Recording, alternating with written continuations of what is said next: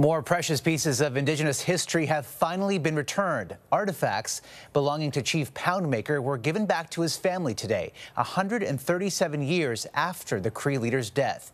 CTV's Donna Sound on the emotional repatriation.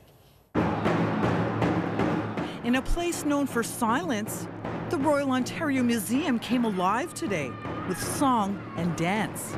The celebration to honor Chief Poundmaker. At this repatriation ceremony, the chief's pipe and saddle are being given back to their rightful owners. Pauline Poundmaker is his great-great-granddaughter. It's an incredible spiritual journey, and sometimes it's you feel overwhelmed.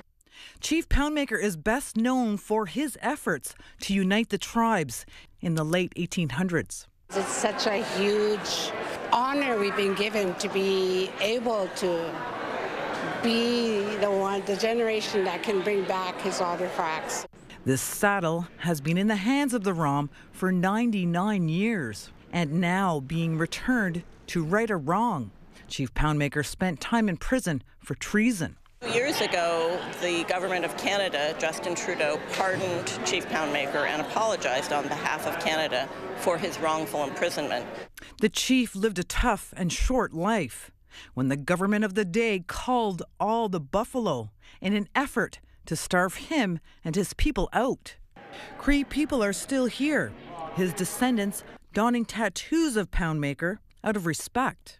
Chief Poundmaker died at the age of 44 in Blackfoot territory.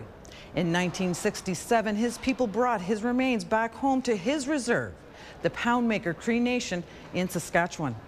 Last year, the ROM repatriated a peace pipe used in the 1836 Manitoulin Treaty to its rightful owners, the Ojibwe and Odawa, closing one historic chapter to open a new future. Donna Sound, CTV News, Toronto.